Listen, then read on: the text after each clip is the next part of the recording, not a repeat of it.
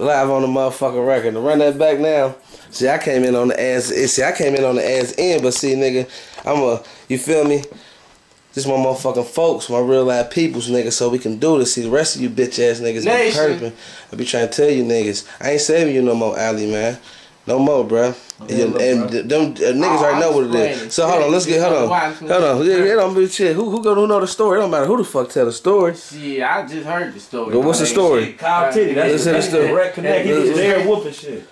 So what's the? I want to hear the story about the jacket being took. It ain't no. We can get straight to that. Fuck everything else. Niggas got their shit took, and this is how it went. What happened? A nigga jacket got took. In the middle of the melee. The niggas put it just like this. The nigga Tone from G4 said he wasn't gonna get touched and wasn't no nigga gonna do nothing to him. True story, you feel me? And I'm gonna bring y'all the rest of the DVD from the Jew nigga from Bond Hill. Shout out to Bond Hill. You feel me? So look, the nigga had his motherfucking jacket. So that means you got took up out that bitch, my nigga. You feel me? Nigga snatched you up out that shit. Nigga snatched you. Hold on. A nigga snatched you up out your shit, nigga. A nigga snatched you up out your shit, bro. Hold on. A nigga snatched you up. Hold on. A nigga snatched you up out your shit. That's what the fuck happened. Listen to me. Hey, bro, no nigga snatched me up out of shit. Listen. So while niggas talking all that shit. So my little brother Ali, Fofo, called Big Bro up, and what'd he say, bro? Altercation in the club between Tone and some niggas from Bond Hill. Some niggas said that somebody got punched on. I wasn't there. Lil' bruh Titty can give you the whole 411. That story coming. That's gonna be the second blog. Anyway, to make a long story short, you know we ain't condoning no violence or nothing, but you know what I'm saying.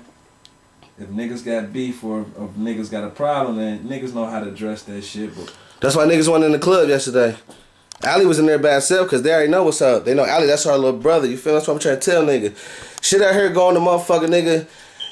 Bitch niggas don't run shit, nigga. The streets run shit. Flat the fuck. Period, bruh. You feel me? Niggas can say whatever they want. Niggas can sell whatever they want, and niggas can grab whatever they want. And you feel me? When you by yourself.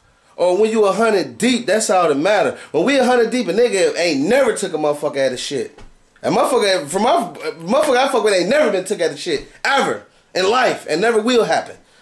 Trust me. So anyway, what we gonna do is we gonna bring you the motherfucking jacket that the nigga got took the fuck the nigga got his ass took about his jacket. The motherfucking Ralph Lauren. The motherfucking Ralph Lauren. You feel me? With the tag still on it. We gonna bring you that. And we gonna bring you bruh Titty. He gonna let you know what was up because he was in there painting shit. We gonna bring you the nigga juice story too that actually took the nigga up out of the jacket. You feel me?